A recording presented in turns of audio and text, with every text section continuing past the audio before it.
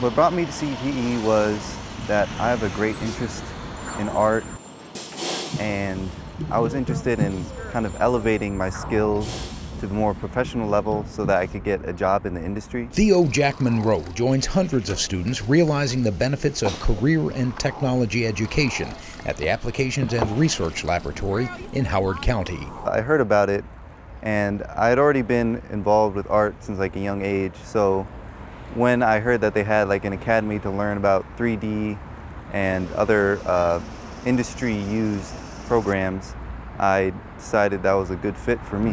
I definitely want to apply to or attend an art college and get a job as like an animator, and that's what I'm planning to major in, is animation.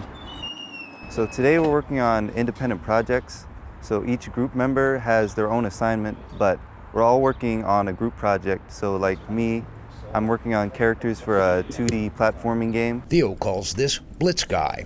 He says his art classes helped lead him here. Any art class you take, it'll help because, like for me, drawing concepts for modeling 3D, you definitely need to know about like anatomy and how to draw with different tools. Everybody's busy. A classmate works on a sign in 3D. Hello. Bailey Cohen plans to be an animator too. I applied to Rochester and I made it in. I made it in. I'm going in the fall. Tyler and Vondell as well. We're compiling the scene for our animation. I'm working on a model. It's going to be a fox. The students use the software Maya.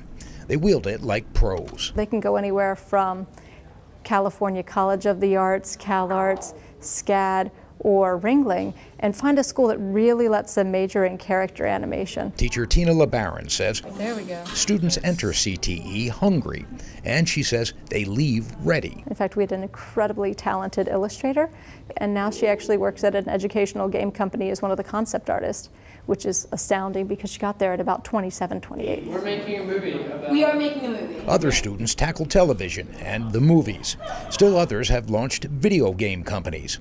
Theo and his classmates chase their dreams here, learn hands-on. Companies, Hollywood, video game companies, they all use the animation techniques that we're learning in the CTE program.